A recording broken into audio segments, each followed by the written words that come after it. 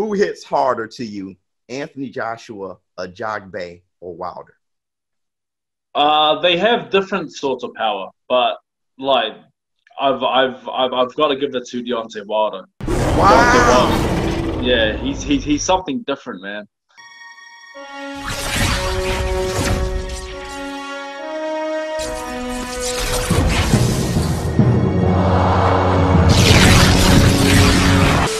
Hi, this is Joe Cortez. You're watching ShowBizz, The Adult. Oh, this is Bernard Hopkins, ShowBizz, The Adult. I'm out. What's up, my people? This is ShowBizz, The Adult. All right, man, look at who we got here. We got to ring the Tyson bell for my man right here. My man, Junior Fa, the WBO Oriental Interim Champion. What's going on with you, Junior Fa? How you doing? Oh man, I'm doing very well. Thank you so much for chatting to me. Yeah, I'm looking forward to it. Yeah. Now, look, man. I'm telling you, you did a beautiful thing because the whole boxing world is starting to go a little bit crazy about what you said. You opened up the window a little bit. You let us in with. Hey, look, it's real. No. Listen, Junior, listen to me. It's been, this conspiracy after this one. You have given one of the more solid things because Deontay Wilder, he hasn't said much about what happened, but he did say that he had to get surgery on his arm. And you actually gave something solid. Yeah, he hurt his arm at the end of training camp because you were a part of his camp as a sparring partner. You don't understand how valuable that was, honestly. But but before we get into that, I want the boxing world, to know who you are, Junior Fa.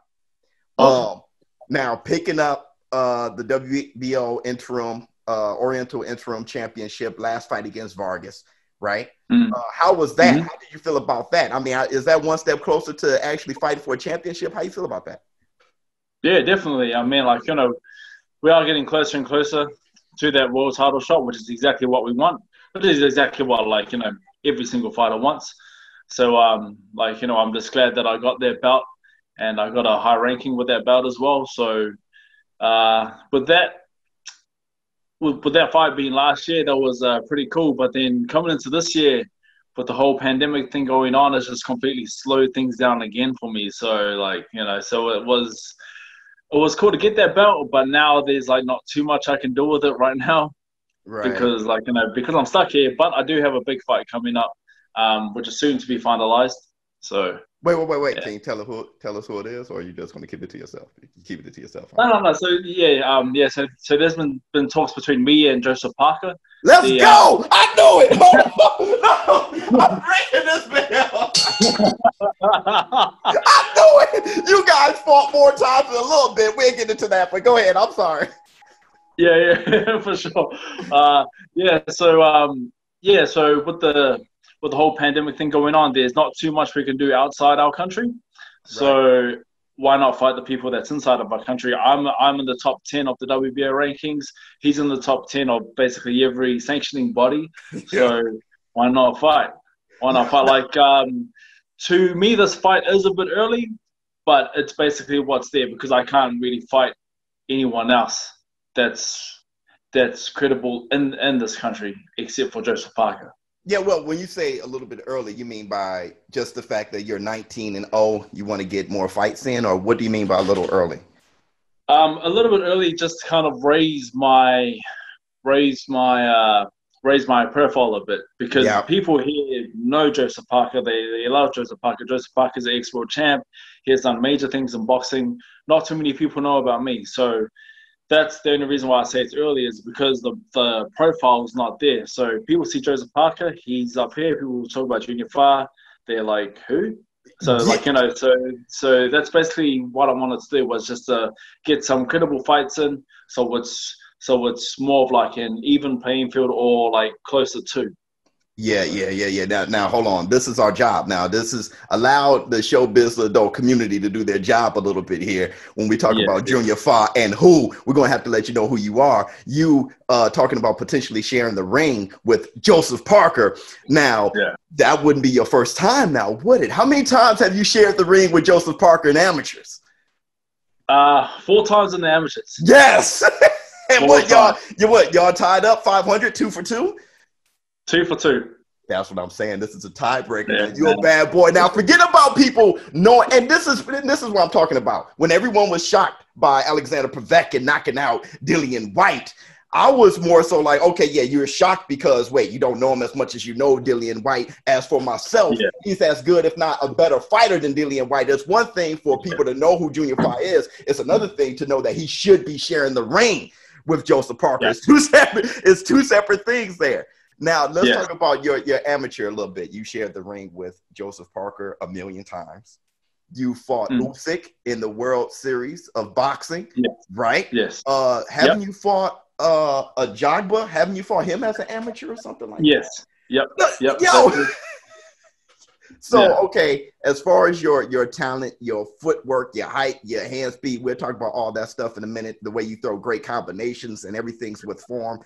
I want to know, who was your toughest opponent as an amateur between Efe Ajagba, Alexander Usyk, and Joseph Parker? Or if there's someone else. Usyk is the best boxer I've seen. Wow. Yeah, 100%.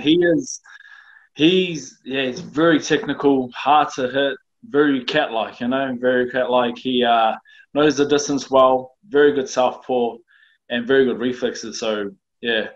When I went into the ring with him, I wasn't too sure what to expect. But yeah, man, he gave me a big shock, in terms of his technical skill. Very good footwork. Okay, now how about his power though? Because a lot of people are concerned, he's going to take on Derek Chisora soon. And, is he a true heavyweight? We've heard whispers like that before with Evander the Real Deal Holyfield, who ended up becoming a GOAT in the heavyweight division of all time, true legend. Now you're a big guy. You're 6'5". You're throwing, punches as a big man as far as Alexander Usyk. Do you think did you feel any of his power? Did he pack a punch? Not so much. He's not really considered a big puncher anyway. So so the power's not there so much, but he more than makes up for it in terms of his skill and his speed and his reflexes.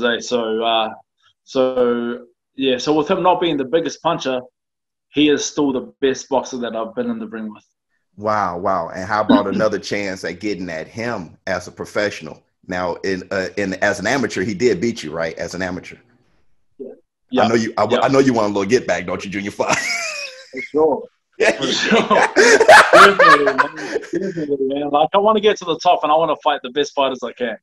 Yeah, absolutely. Now, when I was looking at your tape, and I've seen you before, really, to be honest, I got on you late. What really got me was that fight you had with Dominic Gwynn. You were beating the guy, but then something happened. He dropped you. Yeah. And I was just like, uh-oh. Now, I think, did he drop you once or twice? Did you get knocked down once? Once. You got knocked down. Now, you pulled out the unanimous decision. And I'm looking at you. I'm like, this guy got great feet for your height. You're 6'5", but you have great feet, a great jab, a great left hook to the body, a beautiful uppercut. And what I really like about you when it comes to your size is you can string together punches well. Now, I often criticize, who I think is the best heavyweight in the world, and Tyson Fury. I do think he's the best heavyweight in the world. But his 1 and 2, nice. When it comes to 4 and 5, he gets a little sloppy. You keep your form. And when you were talking about Usyk, you talked about how good he is technically. When I think of Joseph Parker, I think of a highly skilled fighter. Now, with you being 6'5" and, your size and everything, it seems to me that you're more concerned about technique than anything. Yeah. I think if you work on your technique, I think that's the best thing to basically go about the sport, because speed and power mostly comes with it. So there's no point like thumping away at a bag because first you have to land that punch. So if you can't land that punch, then what's all the power in the world gonna help you with? So yeah. So for me, it's just about the fundamentals and just making sure that I'm always in a good place to land a shot, or to block a shot, or to move. Right. Now, that is why you were a great person to bring into Team Wilder when trying to prepare for somebody like Tyson Fury, someone who knows the angles, understands technique, understands the game, know how to be slick, know how to bait you into things. And that's exactly what you're talking about. Real quick, just curious, would Team Wilder be bringing you in for this third fight in preparation for Tyson Fury? It'll be quite hard to say because of this whole pandemic thing going on. Right. It'll be quite expensive if you're trying to get someone from outside of your own country. So I won't be surprised if I'm not caught up. But then again, if they're looking to fight at the end of the year, I probably won't go anyway, because the possibility of me fighting Joseph Parker will be at the end of the year. So I'll prepare for 100% focus on that. Yeah, absolutely. Now let's talk about this, and let's have a little bit of fun here, if you don't mind. We're going to have a little fun here. Now, you've sparred, of course, with Deontay Wilder. Now, to me, I think that you've been in the ring in one form or another against the best heavyweights in the world. You've sparred with Deontay Wilder. Like I said, you've had your amateur fights with Usyk and Efe Ajagba and Joseph Parker. But you've also sparred with Joe Joyce. You've also sparred with Anthony Joshua. And here's my question. Let's have a little fun here. First, No. First, good. Who hits harder to you, Anthony Joshua, Ajagba, or Wilder?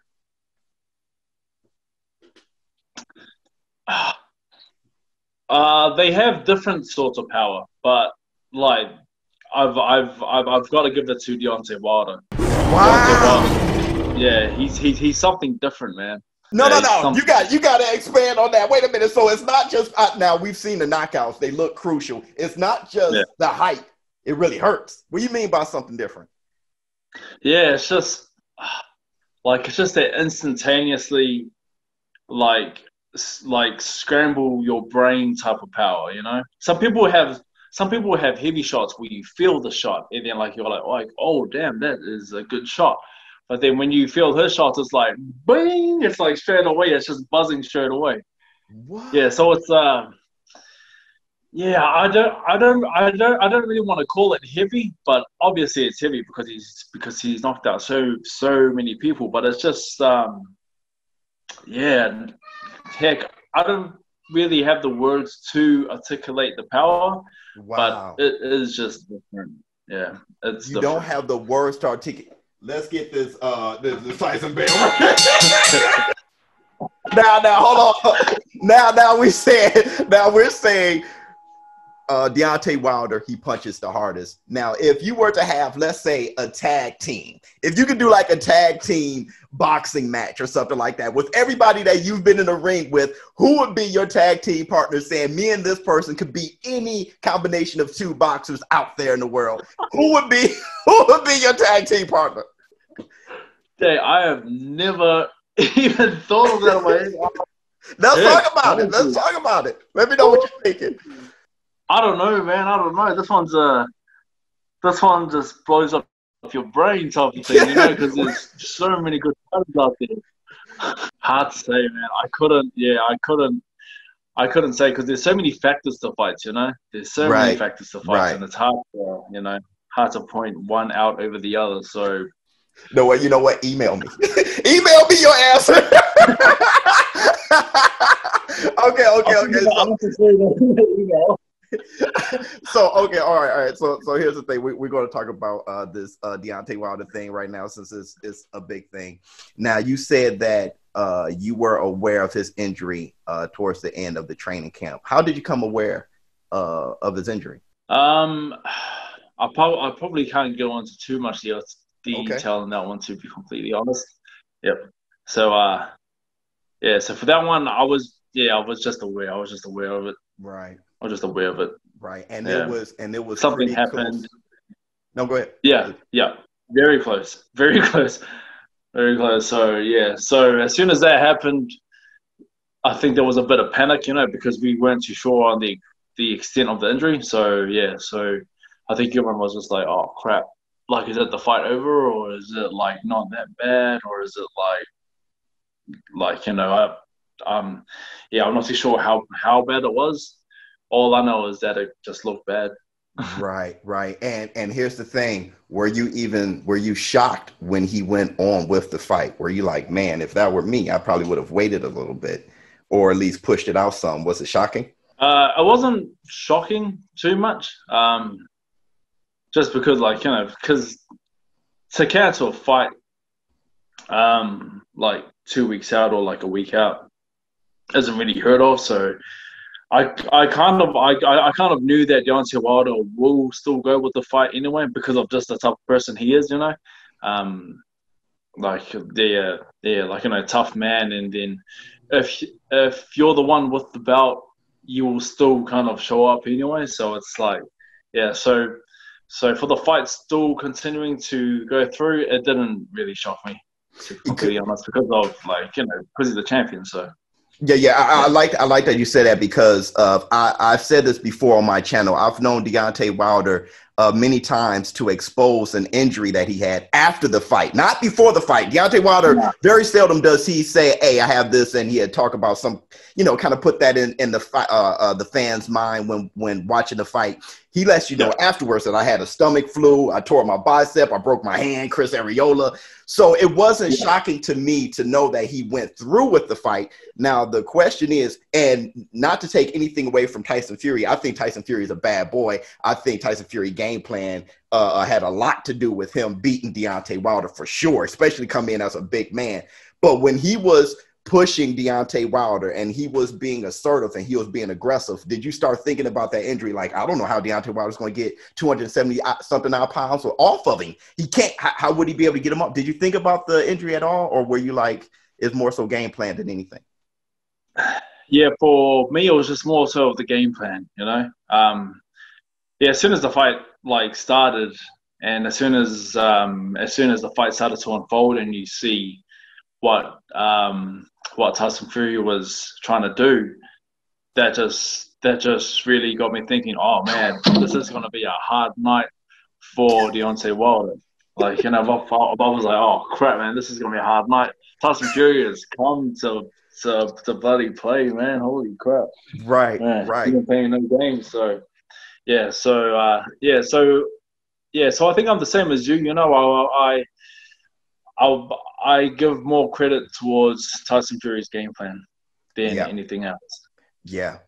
And when you sparred against Deontay Wilder, like I said, you have some amazing feet, Junior Fa. Really, as a big man, your feet is just, you're going to be a nightmare for whoever you go up against. Joseph Parker already knows. People who don't know, you're going to be a nightmare for him. There's not a guy your size that can move like that other than the likes of, Tyson Fury.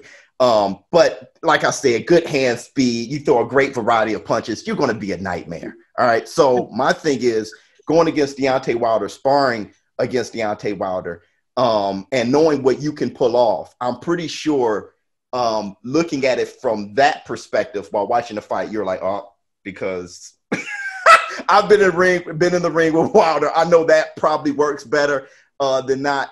But with you saying how powerful Deontay Wilder, how powerful his punch is, did you still think it was crazy for Tyson Fury to try to implement that game plan? A little bit, but I feel like Tyson Fury kept it, he kept it sensible. He still came into the ring as the bigger man, as the taller man as well. So that also works to his advantage as well, because for Wilder, the length of his arms and the length that he can get his punches across the ring, I think plays a big factor towards his power. So I think Tyson Fury was aware of that, and he just kept things sensible. He wasn't too outrageous with his game plan of trying to push Wilder back. He didn't come storming forward. So man. So at the end of the day, I just thought Tyson Fury he just had a great game plan, man. Yeah. Do you think that's something that's going to show itself again in the third fight? If you were a betting man, Who would you choose in the fight, in the third fight? Who do you think got more of an edge? It's hard to say who's going to win because we know boxing just doesn't work that way. But if you were to lean in a direction, which way would you lean in this third fight? I think it's quite hard to deny Tyson Fury because of that great performance that he put on. Right. So I think in terms of favoring a fight, I would say Tyson Fury will be the more preferred fighter to win this third fight. But then again, you can never count out Deontay Wilder. He got that sleeper. So many times in his fights, he has showed it. He will be behind on the cards on every single round, and then just land a good shot and sleep the guy. I think that's what makes his fights so interesting. Yeah. Now, I'm so happy that you showed up, and I want to talk a little bit more. My last thing before I let you go, I know you're a busy man, but before I let you go, I do want to talk about your future. I'm excited because in my opinion, and for many other boxing pugilists, they feel that a great amateur makes for a great fighter. You're undefeated. No one should be surprised. Anyone that you touch in the ring, as far as share the ring with, I'm not sure if they're going to throw you anything you haven't seen. Like I said, sharing the ring with AJ, sharing the ring with Wilder, sharing the ring with the Jogbe. I mean, really, you've shared the ring with every type, Usyk. But moving forward, can we have an Andy Ruiz moment where people don't really know who Junior Fa is like that? Then you go up against Joseph Parker, all of a sudden people start the Ring magazine throwing you in the top 5, top 6. What do you think about that? I see you smiling. Yeah, man. I mean, I think that's what gets me most excited about this fight, is that people don't really know me.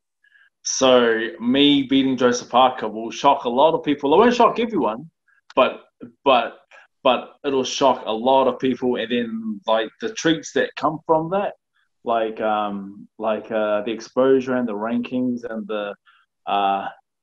the possible title shots from that is a huge payout for a risky fight like this. So I am looking forward to it. You know what? We're absolutely excited. And I want everybody who's watching to throw Junior Fa name in there. You talk about Daniel Dubois, you talk about Usyk now, you throw Junior Fa in there. Now you have Andy Ruiz. And I mean, the heavyweight division is starting to really get loaded. And we're talking about, we've been missing the days of the 90s and stuff like that. Can we have that resurgence now? Absolutely. Now, here's the thing. I just want everyone to know, what date are we talking about? I know your people in New Zealand, they probably kind of know a little bit more than we do, but I just want us to know in the States what to look out for. What are we date that we're looking at for you versus Joseph Parker? It'll be towards the end of the year. So could be like early or mid-December, I'd say. Oh, yeah, so